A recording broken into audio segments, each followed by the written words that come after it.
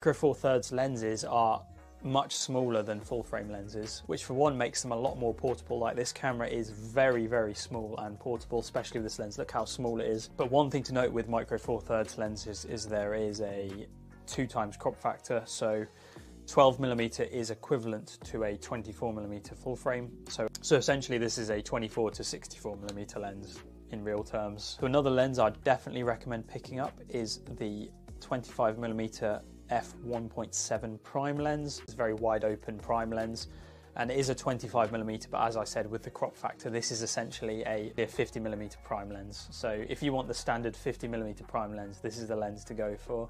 Another advantage with Micro Four Thirds cameras is because there is a 2x crop factor, you can actually get fairly small lenses and they end up being massive zoom lenses.